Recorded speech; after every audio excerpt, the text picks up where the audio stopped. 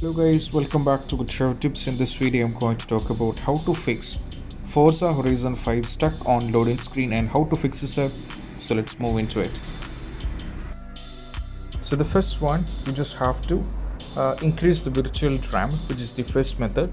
So to do this you just have to go over here on the Windows icon and you have to go over here and you have to go for View, Advanced System. Open this.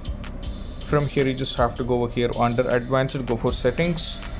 From here you just have to go for Advanced once again and go for Change. And as you can see, it is on the C, but we have to change this to custom size. And as you can see, they are asking two questions: initial size, maximum size.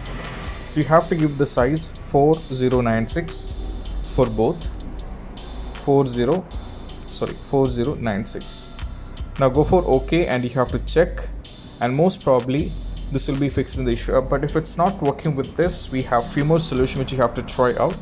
So next one is all about update your drivers, which is very important.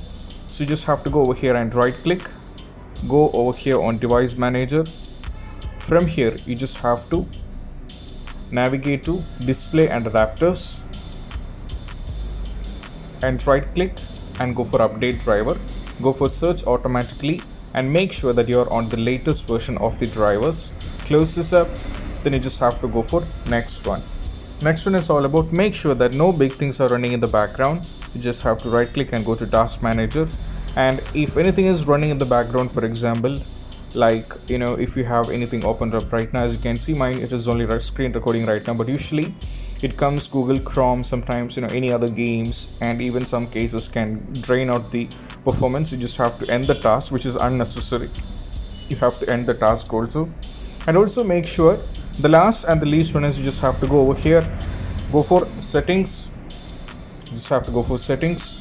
Now from here Windows update, and make sure that you have to update your Windows and make sure it is on the latest version, which is very important, so or else you will be having the trouble. So these are basic stuff which you have to try out when your Warframe stuck on loaded screen and how you can fix this up.